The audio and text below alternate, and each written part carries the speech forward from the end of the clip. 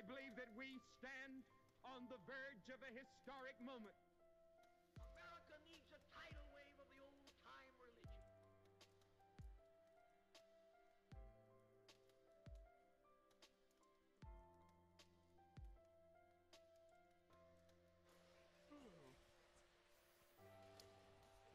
Well, hey, how is it going, RPYA Young Adults? We doing good tonight? Doing wow, yeah. Well, I'm doing pretty well. I was told not to talk about this for too long, but my San Francisco 49ers are doing pretty great so far. I don't know if you've heard of a guy named Brock Purdy, but he's pretty popular around here. So, hometown hero, we absolutely love him, but that's the end of the football talk for the ladies out there. But I just wanted to say, man, I am so excited to be here with you guys tonight. We're going through an awesome series here in Young Adults called Rekindle. And during this series, we're really just going to track a lot of the revivals that have happened in history, why they're so important, and man, how can they still be important to us today? And tonight, I want to talk about another hometown hero, but he actually doesn't hail from Queen Creek, Arizona, but he actually hails from this place in England because Queen Creek didn't exist back then. So, but before we dive in really to anything tonight, can we just pray? Come to God with just what we have, what we walked in with. I don't know what it is that you walked in here with, but I know life isn't always easy, and sometimes we need to just take a moment to pause. And so tonight, before we jump into any kind of content, can we do that? Lord, we love you, and we thank you so much for just who you are. And God, I ask that as we jump into tonight, that you would just teach us just even more about who you are. And God, we're just so grateful to even be in this room. And I ask that as we learn about the life of a super awesome guy, that we would also learn just more about you and how we can live more like you. Lord, we love you. Amen. Awesome. So tonight, we are jumping all the way back in a time machine. Isn't this what you've always wanted to do as a kid? History class, you have the best history teachers take you almost back into history. Tonight, that is what I want to do with you as well. So, if you can, please go into your mind with anything that you know about England in 1715. You got it? Yeah, no one. Okay, cool. So we're going to go back into this very, very small town in England. Okay, so does anybody know anything about what was happening in England in the 1700s? Anything kind of relevant around 1776 that happened in England? Yeah, America? Okay, so a few years before that, there was this guy that was born, and he's kind of going to be our main hero tonight. He's going to be our main guy that we're going to talk about and learn a lot from. His name was George Whitefield, and he was born in this really, really small town in England in 1714. Homie looked whack, but he was awesome, okay? I can say that about him because he's dead. So, what was really funny is I was talking to my wife about this before, and I was like, you know what would be really funny if I just came up here and was just like, you know what, tonight we're just going to talk about an old dead guy. And then she's like, well, isn't that what all pastors do when they teach the Bible? Except for Jesus, old dead guys? That didn't land very well. I'll just keep going. So there's this guy named George Whitefield who was born in England in 1714. He was an awesome young man. He loved plays. He was so infatuated. Shakespeare was in Europe and in England, and he was going to be the next Shakespeare. So he actually skipped classes when he was little. Who's ever skipped classes? Yeah, the best part of school is skipping school. So he did the same. He wanted to be the next Shakespeare. He skipped school, and then eventually he was like, man, I want to make a career out of this. So he goes to college. He goes to a college in England, and he meets two guys named John Wesley and Charles Wesley. We got two more characters in the story. So he meets them, and then they tell him a story that he's never heard before. Have you ever heard a story that you've never heard before, and it's just like the best story ever? Or like a TV show that you've watched and people are like, you gotta watch this show, you gotta watch this show. And then you watch it and you're just like, I'm so glad I watched this show. You know what I mean? That's what happened to George Whitefield here. Because John Wesley and Charles Wesley told him the greatest story of all time. And they opened it by saying that, you know, you didn't measure up and that you fell short, but Jesus took your place and walked him through the gospel story, and he was saved in college. A while later, because of how he was wired and just the way he acted, people in England were like so infatuated with who this George Whitefield guy was that they said it was almost like watching a heavenly display in front of you. So this is like, take the person that you think is the most animated human. Like body language, everything, always talks with their hands, and you're like trying to stop them to talk with their hands. Imagine that, times it by 10. And then the best communicator you've ever heard, the best TED Talk you've ever heard, take that times 10. And that's who this guy George Whitefield was. He could capture your attention in a moment. He could just have you right here. And that's what this guy was. And eventually he came over to America. And I hope I'm not boring you with this story because it is going somewhere. But George Whitefield came to America in 1739. And the reason we're talking about him today is not just because he had a super dope perm and looked like George Washington, but he did something really cool that actually you probably wouldn't be sitting in this room if it weren't for George Whitefield. You might not have ever heard of him, but you're here because of him. He came to America and he started preaching. And he didn't stop preaching. And so many people came from all around, every race, every age, every type of person, farmer, all the way to businessman, to CEO. Everyone came to hear this guy. It said that he would wake up at 4 a.m., and then he would teach at 5 a.m., he'd be done at 6 p.m., and then he'd do it all again the next day. And he did his ministry for 30 years, and over 30 years, he taught 30,000 sermons. And it impacted America in such a way that by 1750, 80% of America had heard him at least one time. So they didn't have radio, they didn't have TV, they didn't have cars, they didn't have Instagram, but he was able to capture 80% of the American people with what? What is this story that this guy George Whitefield stood for? It was the gospel. It was a story about how Jesus came down and he saved us from a sin and took our place on a cross that, man, we just couldn't take. And then he rose 3 days later out of a grave so that you might be able to walk with him on this earth and in heaven. And for people who had never heard that story before, they lost their minds. It said one of his largest sermons toward the end of his life, he got 23,000 people to be there. And this isn't like when passion is a big thing or like conferences are massive, but something about the gospel gripped the people of America. And so he started the first revival. And it went on for a few years. He ended up dying about 30 years after he got here. And the last thing that he did was teach a sermon, and he could barely do it. But he prayed to God, God, would you give me the strength to do it one last time? And he taught, and he died a few hours later. And what it could be said about his life was not really just about how much he preached, and not just about how good he preached, but the word that they used about George Whitefield over and over and over, and I hope it's the word that will be called of you tonight after we walk through, is that George Whitefield was one of the most sincere people of all time. Like when you look at him, he had this faith and he had this persona of what it looked like to be born again and living with Jesus in a way that no one had ever seen it before.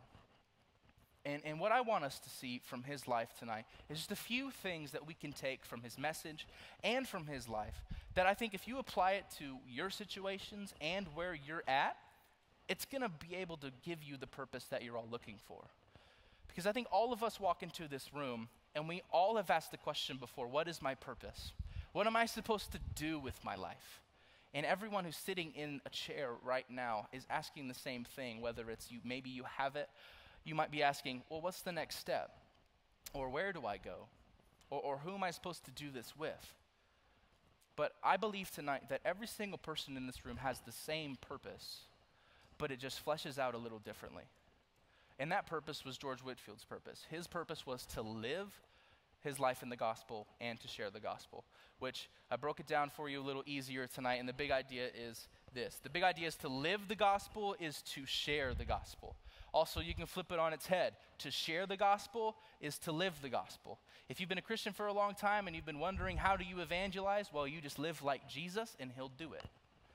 So that's what we're going to talk about tonight. We are going to be in Romans chapter 10, starting in verse 5 tonight. So if you have your Bibles open there, or you can check out the Sky Bible up there, we'll have it as well. But what we are going to do tonight is walk through 3 different ways that you can lead and live a sincere, gospel-centered life. And those three ways are this: you grab hold of Jesus, you believe in Jesus, and you walk and talk like Jesus.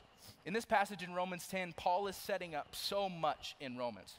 He's giving the biggest theological message in this, and he's giving so many illustrious illustrations. And in chapter 10, his goal is to get the people of the church of Rome to understand what salvation is. And I'll tell you this, if you don't understand what salvation is, it's going to be really hard to understand what your purpose in life is. Our whole eternity starts with our salvation. And this is where the rubber meets the road. So tonight in Romans chapter 10, let us start in verse 5. For Moses writes that the law's way of making a person right with God requires obedience to all of its commands. But faith's way of getting right with God says, don't say in your heart, who will go up to heaven to bring Christ down to earth? And don't say, who will go down to the place of the dead to bring Christ back to life? In fact, it says the message is very close at hand. It is on your lips and in your heart. And that message is the very message about faith that we preach. If you openly declare that Jesus is Lord and believe in your heart that God raised him from the dead, you will be saved. For it is by believing in your heart that you have been made right with God, and it is by openly declaring your faith that you are saved.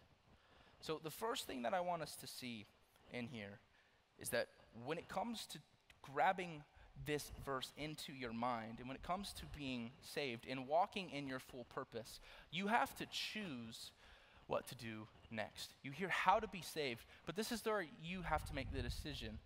You have the ability with what God has given us to grab hold of this message. And here's why I would explain it that way. Paul sums this up with what makes a person right with God. He's like, with salvation, that makes us right. How does that happen? Well, he says, it's very close at hand. And in Isaiah, it says, seek the Lord while he may be found, and call on him while he is near. The first step, and this is what everyone who ever led a revival taught, this very, very simple thing, that God is very, very close. And he wants to get to know you. And he is very, very near. But the first step is that you must seek him as well. God's always there holding out his hand to you. It's just that you must seek him as well. So the first point is to grab on to Jesus. And it's not just this weird way of just being like, okay, and I'm going to hold hands with Jesus. We're just going to walk through life. No, it's in different ways. You see the story where this woman is walking through the crowd and she touches the hem of Jesus' cloak and she is healed. It's not necessarily just being like, oh, you grab Jesus and you're fine, but it is if you're hurting, like all of us have. Or if you've been in a spot where you're like, man, before Jesus, I didn't know healing. I didn't know my purpose. But when you got a touch of Jesus, when you got a touch of heaven, man, you found it.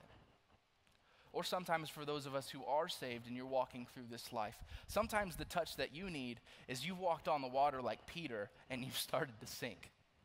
And Jesus' hand comes into the water and you have to grab it there. So when it comes to the first part of this, when it talks about how in the world are we supposed to follow Jesus and follow in an example like this guy, George Whitfield, and what Paul is saying here, we have to grab on to Jesus. Because without grabbing hold of Jesus, we miss out on one of the most important things that we can experience in this life. If we don't take a second and grab on to exactly what he is trying to give us, man, we will miss out on the grace that we can receive in our life. Like, I don't know about you, but I've done some things that I'm not super proud of, and confessing those to people, I'm always hoping that, man, there's some grace. And when God knows everything about you and everything that you're going to do, you gotta hope that there's some grace. But man, as soon as you reach out and you grab God's hand, you receive that grace. When you realize that, man, Jesus really is who he says he is, and he came down and he lived a perfect life and died on the cross and rose again, and then you can believe in that and you don't have to do anything for it, and you just can accept it and grab a hold of that, man, like how good of a story is that? It's important because, man, if you don't do that, you miss out on the grace. And if you miss out on the grace, man, you miss out on an abundant life that God has for you, that he wants to just lovingly give you, and a purpose that he just wants you to walk in. living in this gospel that God has brought down from heaven to earth, saying that you didn't measure up, but now you can. Not because of anything that you've done, but man, everything because of what Christ has done. And you can run to him in your times of trouble, and you can put your faith in him when you are doubting, and you can come to him with every question that you have, and he'll be there.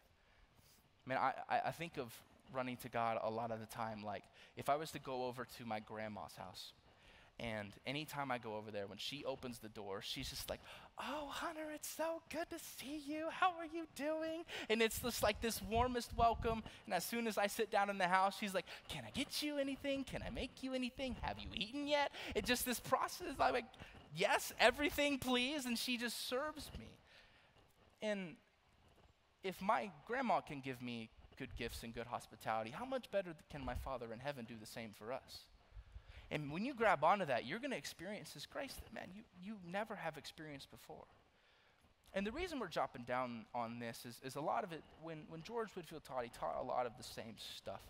But what I'm telling you today is it's not anything profound. It's not going to be anything super revolutionary. But what I want you to know is that if you grab hold of this gospel message and walk in it, you don't have to worry about what you're supposed to do on this earth anymore.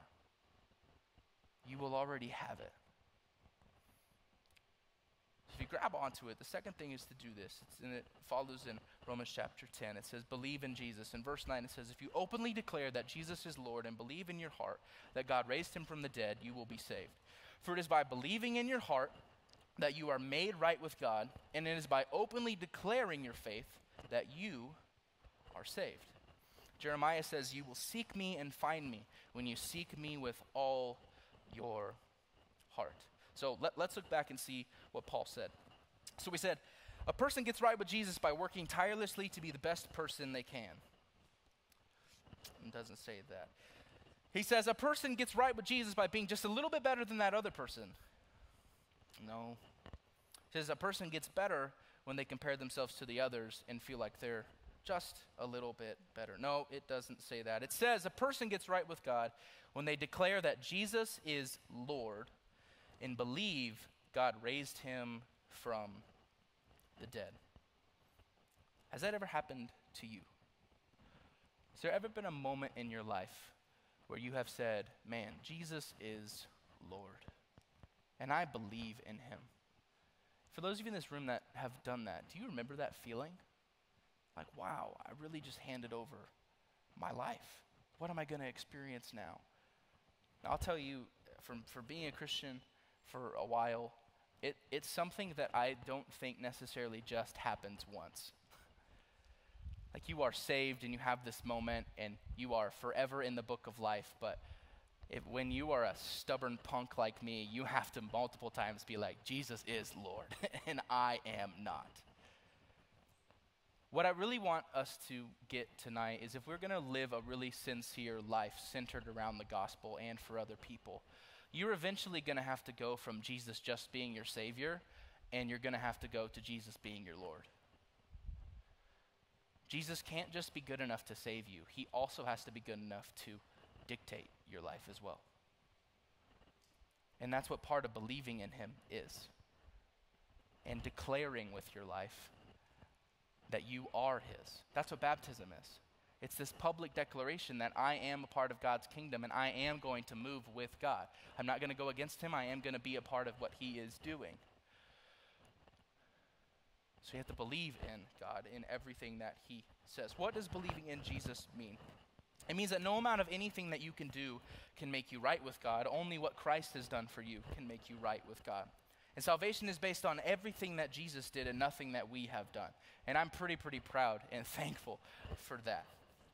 The reason following Jesus is so important is because believing in Jesus is the only way that we ever get right with God. And I think so many times we believe this lie that the world has sold us, that if we're just a good person and make a lot of money and we give to some charities, man, we're going to be, just the brightest person and we're just going to have the best life.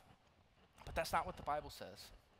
The Bible says if you believe in God and confess with your mouth, then you will be saved and you will be able to live in this life that God has created you, because we're not a part of this world. The more things that you store up in this world now, you can't take with you. In this life, man, it is absolutely beautiful what we get to experience, but it is not anything like what we will get to experience if you take this to your heart. This is the first step down to heaven. When you surrender your life over to him, you get to watch him take you down a life of your wildest dreams. So, first point is this, to grab hold of Jesus. Second is to believe in Jesus. Third is walk and talk like Jesus. In verse 14, it picks up and said, "But how can they call on him to save them unless they believe in him? And how can they believe in him if they have never heard about him? And how can they hear about him unless someone tells them? And how will anyone go and tell them without being sent?" That is why the scriptures say, "How beautiful are the feet of the messengers who bring good news." So if the goal of our life is to live the gospel and to share the gospel, then first we have to decide, okay, I'm going to take the sin, I'm going to believe in Christ. The next thing to do is you have to then go and share it. You have to be the hands and feet of Jesus, because who is going to know if you don't tell them? Who is going to know if we don't step out into that obedience? Walking and talking with Jesus and walking like him, man, it's going to put you in places and in scenarios where you are not like the rest of this world. When you walk down the roads that Jesus walked down, in the controversies that he took, in the stands that he placed, and you say the things that he did, people are going to look at you, and it might look different to this world. There have been some things that I've seen on the news recently that absolutely break my heart. And as a Christian, I feel like we have a job to do. And as young adults in this room, if I fully believe that if the people in this room don't do something about it, no one is going to. And the whole reason we're going through this series is because we believe that everyone in this room has the ability and has the purpose and has the calling to be the next starters of something really special. And the only reason I'm talking about this tonight is because I believe that there is someone in this room that will take this to heart and can start something. That there is a wholehearted devotion when it comes to someone who sits on their knees and prays to God and says, "God, will you do it again? Will you do something like this again? Will you rally the people together? Will we be like what Jesus prayed? Will we unite everyone in love? Will we be people that aren't divisive? Will we be people that are inclusive, exclusively inclusive, and love on people and live in this life in a way that no one has ever seen before?" We can only do that if you grab hold of God and you believe in him. But thirdly, you can only do that if you go. And if the places that you have been placed in, and then the places that God has told you to go, man, if you can't do it there, it can't get to this space. God's put you at your job, and he's put you in your social circles, and he's put you in places that only you can reach. I've heard it said before that sometimes you might be the only Bible that someone reads. So what gospel are you teaching? What if you never say anything to them? What are you acting? For Christians in this room, if you were to look at your life and look at your actions, what are you communicating? How often do you post about things that don't matter? How often do you have conversations about things that will eventually go away? I find myself in that all the time. As soon as one of my favorite teams win, my Instagram story goes nuts. Or as soon as something I think is awesome, my favorite band posts an album, I listen to it immediately. I know the songs by the third day, I know these things, but it makes me wonder, what in the world is my purpose? Well, if my purpose is to live and to share the gospel, how closely connected am I to that, or how closely am I connected to the rest of this world? Because I don't think anybody did something and changed something and did something extraordinary by just doing the same thing that everyone else did. I believe that someone in this room can do that. That you sitting in your chair today can be the next person that takes us into a season of absolute joy, watching people turn to the Lord. And it doesn't have to be massive. Sometimes revival is just in your heart, and that's all that's needed. I think one of the best things that we can do in our life is just ask Jesus how we can be more like him. So with everything that I've said, I've skipped over some of my notes. But I want to sit here for a moment. I wonder what would happen in this room if you just prayed and thought and talked to God, what in the world do you really want me to do with my life? Like, there are so many aspirations and so many dreams and so many things that I want to do. But what do you want me to do? It's a question that I think if we really sit with and really think about and really contemplate, I think God will give you an answer that will be beyond your wildest dreams. And it's not something that has to be crazy. In 1 Peter 3, it says this in verse 15. I'm just going to skip to that. It says, "Instead, you must worship Christ as Lord of your life. And if someone asks you about your hope as a believer, always be ready to explain it. But do this in a gentle and respectful way. Keep your conscience clear. Then if people speak against you, they will be ashamed when they see what a good life you live because of you belong to Christ. Remember, it is better to suffer for doing good if that is what God wants than to suffer for doing wrong." And I wonder how many people we could influence and share our hope with as believers if we would just ask for God to bring those people into our places and spaces.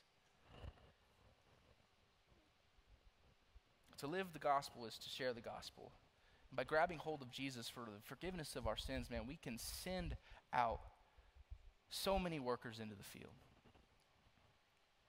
I believe that if we walk and talk like him, man, that incredible, incredible things could happen.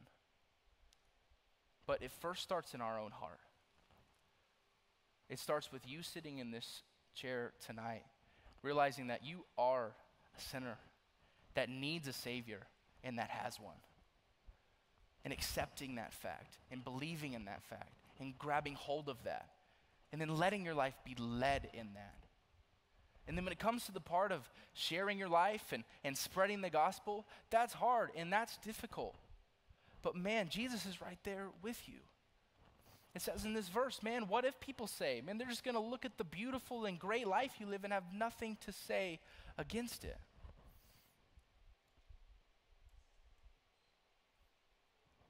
I think that if we all decided, man, I just want to be more like Jesus, and I just want to walk in this life and do exactly what he did, man, I think that we would experience a lot of crazy stories, a lot like this one. With George Whitefield, he brought these incredible crowds, and people flocked to hear what he had to say about the Bible and the gospel. People came from miles away just to get a glimpse of the story that he had. One of the stories is by this guy named Nathan Cole, who was a farmer and a carpenter. And he lived about 12 miles from Middleton, where George Whitefield was to preach on October 23rd of 1740. And as he was in his field working, he heard that somebody riding by said, "George Whitefield's in town. George Whitefield's in town." So he dropped everything that he had. And he grabbed his wife and said, "Wife, we got to go. We got to get on this horse and we got to go." So they get on and they're riding down. And as they're riding, and remember, this is 1740, so there's not cars, there's not trains, there's not buses. They're just on horseback. So they're going to the town, and as they're riding, 3,000 to 4,000 horses are with them, with riders. And men and women and children alike just piled on these horses going to town. And as they're riding by the town, they're passing all these farms, and no one is there. No one is at their work. They go by all these businesses, and no smoke's coming out of the chimneys. And they go through, and they see the boats, and the boats are going back, carrying people back and forth. And he gets closer to the town, and he sees the town almost like black. So many people are there waiting to hear what George Whitefield has to say. And when he arrives, he says that when I saw Mr. Whitefield come upon the scaffold, he looked almost angelic, a young, slim, slender youth before some thousands of people with a bold, undaunted countenance. In my hearing how God was with him everywhere as he came along, it solemnized my mind and put me into a trembling fear before he began to preach. For he looked as if he was clothed with authority from the great God, and a sweet solemn solemnity sat upon his brow, and my hearing him preach gave me a heart wound. By God's blessing, my old foundation was broken up, and I saw that my righteousness would not save me. That last sentence, by God's blessing, my old foundation was broken up, and I saw that my righteousness would not save me. And with anything that I've said tonight, man, could that just be the one thing that we come back to? And when it comes down to it, we only have so long in this life. But would you let God break your foundations? And would you let Jesus just step into that gap where your righteousness and the things that you do and the things that you could do, man, it could never measure up. If it was up against your righteousness and his, you'd go nowhere, except for the fact that in no other story ever has the hero given his trophy to the person who didn't deserve it. In no other story has the main character stepped out of the way and put someone else there, except for them. And in our story, and in your story, that's what Jesus wants to do with you. He wants to shake your foundation. He wants to break your foundation. And he wants to become your foundation. And from that you can build your life upon, but you can't build it with your own righteousness because it'll crumble. But you can build it with his. And if you step into this life of understanding that, man, I can't do anything on my own, but I can do it through him, how much better would that make you feel? How much pressure would that take off your shoulders? There's so much power in stepping into that.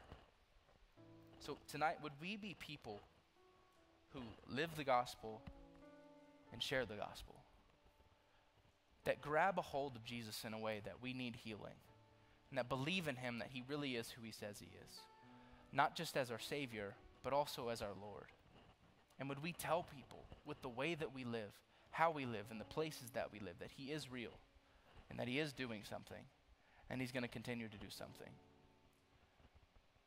No one that we're going to talk about through this series did anything too extraordinary to start. But what they did do is they said, use me however you want. And if you do the same, I'm not sure what will happen. But all I know is that God will be honored and that you will find purpose. So tonight as we close, just pray and ask God, God, where do you want me to go? Where do you want me to step? How can I lean on you? How can I grab hold of you? How can I just love you more? How can I step into my purpose to love you and to live the gospel and also share the gospel? God, we are so thankful for this time. God, I ask that you would just be in it. God, I'm so thankful for everything that you've done. God, if nothing else tonight, would you just remind us how good and how awesome you are? God, whether it's through the reading of your word or the teaching of your word or the worshiping your word, God, would we just get a moment to feel your presence and to feel our purpose? God, we love you. We thank you for everything that you do for us. And God, would you do it again? We love you.